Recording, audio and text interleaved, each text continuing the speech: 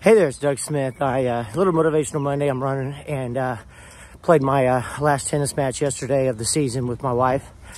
And after the match, Shannon generally knows the specific points that we played. And really, once I shake hands with my opponent, I don't have any recollection of the whole match. Either we won or we lost. And I hate to lose more than I like to win.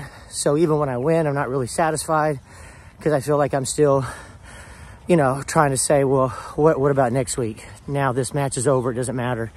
It's not what's on your past, but it's what about is happening in your future. And just like when she tells me about a point I missed, and I'm like, what? I think I'm going to incorporate a new word called who. And I was watching Eminem do an interview the other day, and he mentioned how a reporter asked him about a rapper that didn't like him, talked rat about him, thought he wasn't going to make it, told him good luck when he went to get his license to rap, or had a license to rap. That's more literally speaking than figuratively. But that his reply, Eminem, was who? And the reporter's like, oh, blah, blah, blah. And he's like, who? And that's kind of how I feel like.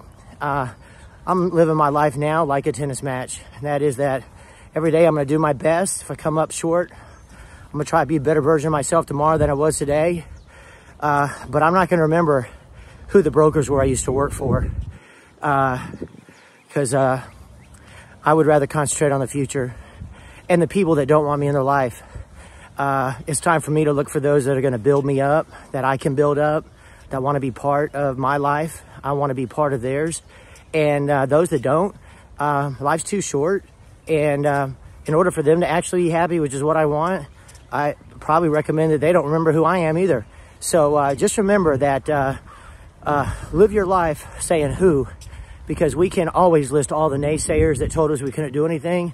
But let's instead start looking at the people that believed in us, the people that love us, family or no family, blood or no blood.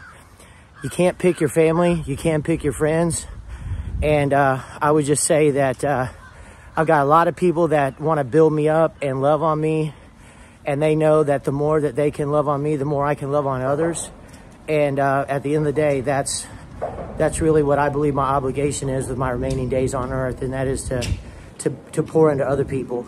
And I just felt kind of inspired today to let you know that. So y'all be safe and have a great Monday. And remember, it's not who you were in the past, but who you'll become in the future.